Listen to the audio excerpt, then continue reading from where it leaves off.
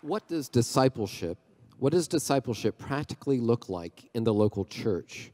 How are the elders to model discipleship specifically with the individual members of their congregation?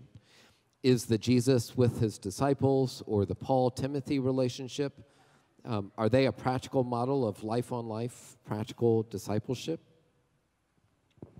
Well, that's something that we've worked a lot on. You have to remember the Great Commission is to go make disciples, and how do you do that? By teaching them to observe all things whatsoever I have commanded you.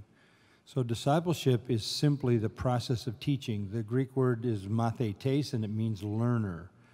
So sometimes I think we assume that discipleship is primarily just the mentoring, practical side. It's really passing on divine truth, because people live and make decisions based on convictions. There's a process with the truth. At first, you understand it, then you believe it, then it takes over your life because it becomes a conviction. And then the next step would be affection. For new believers, first comes understanding, and then comes belief, and then you want to get to the point of conviction, and then you want them to mature to the point of affection.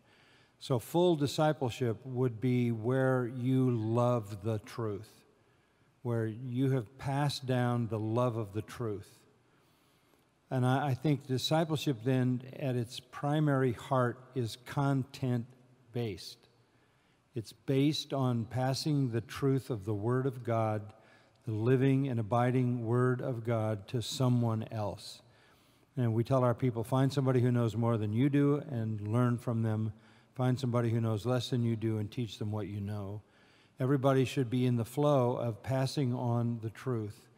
And so as a church, we would find every conceivable way to put people together in every kind of group there is with that as the goal all the time, no matter what the group definition is.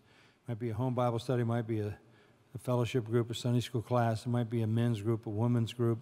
It's always geared around making the Word of God clear, passing the Word of God down so that it becomes the truth that eventually becomes their conviction and their love. And the other thing about discipleship is sometimes you can do it without personal contact. I have to believe as a pastor that I have discipled many people that I've never met. We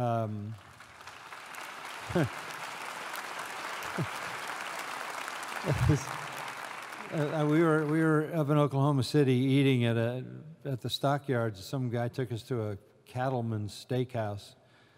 It's one of those, highfalutin places where the steaks are $7.95. And this waiter's waiting on us. He's a big, burly, oaky guy, and he heard the man who had taken us there, pastor, refer to me as MacArthur. And he said, "Are you John MacArthur?" And I said, "Yes, yeah, I am." "No, what am I doing in this hokey steakhouse in Oklahoma?" Anyway, long story short, his name is Billy Jack. And Billy Jack was so overwhelmed because he came to Christ listening to me preach, and he told me 27 years an alcoholic, and then he's been saved, and he's had no desire for that. He only desires the Word. And then he said, "Could I hug you?" And I'm sitting down in this sunken booth, and he pounced and hugged me.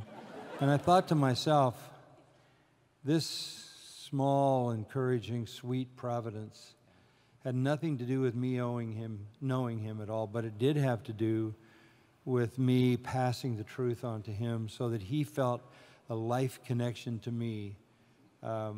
So it's about the truth, and it's about doing everything you can to put the truth in someone's life.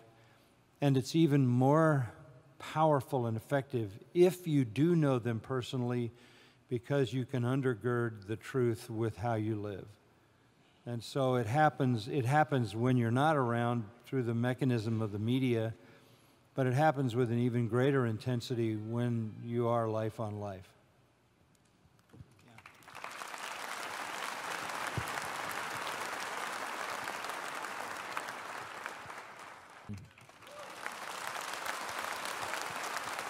Would you join me in thanking our panelists this afternoon? Thank you.